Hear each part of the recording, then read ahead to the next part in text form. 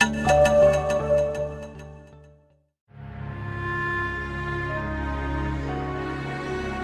mark Thursday's 30th anniversary of the election of John Paul II, Pope Benedict XVI joined Synod of Bishops participants in the Vatican's Paul VI Hall for the premiere of a new film about the Polish pontiff.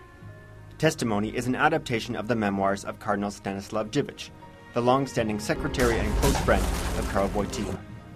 Part movie, part documentary, Testimony chronicles John Paul II's role in the dramatic changes of the past century, especially in his native Poland.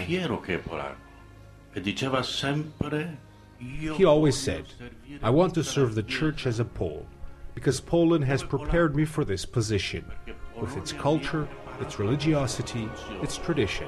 Con sua cultura, con sua religiosità, con la tradizione. The film adds never-before-seen material to Cardinal Dziwisz's best-selling memoir, A Life with Karol. He was a great man of inner freedom, but not a freedom that you can construct and say, "I am free from the world and all things," because he lived in a relationship with God. He lived in another dimension.